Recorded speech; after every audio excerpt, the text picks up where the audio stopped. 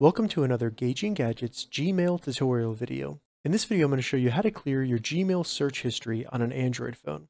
So as you can see, I have the Gmail app open up on my Android phone, and if I select the text box at the top to search my mail, you can see my recent searches right there. Now, Gmail has not made it very intuitive to actually delete and clear the recent searches.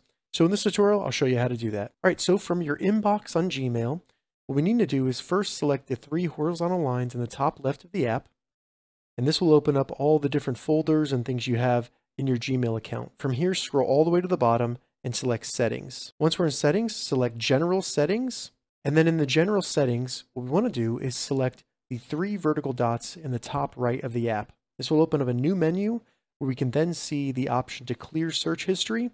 Go ahead and select that.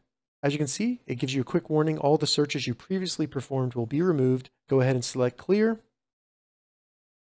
And now when I go back to my inbox, you can see if I go to search my Gmail, nothing comes up. It's completely empty. All right, so that's how you clear your Gmail search history on an Android phone.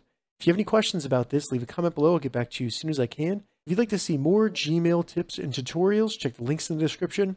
If this video helped you, give it a thumbs up. And please consider subscribing to my channel, Gauging Gadgets, for more gadget reviews and tech tutorials. Thank you so much for watching.